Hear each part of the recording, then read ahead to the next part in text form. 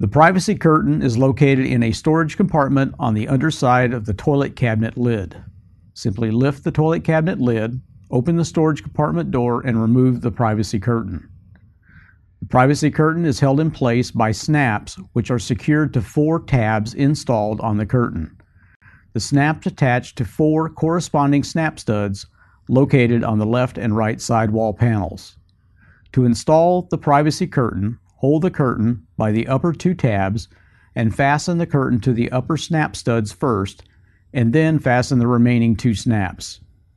The privacy curtain is designed to conform to the contours of the interior sidewall panels and cabin overhead.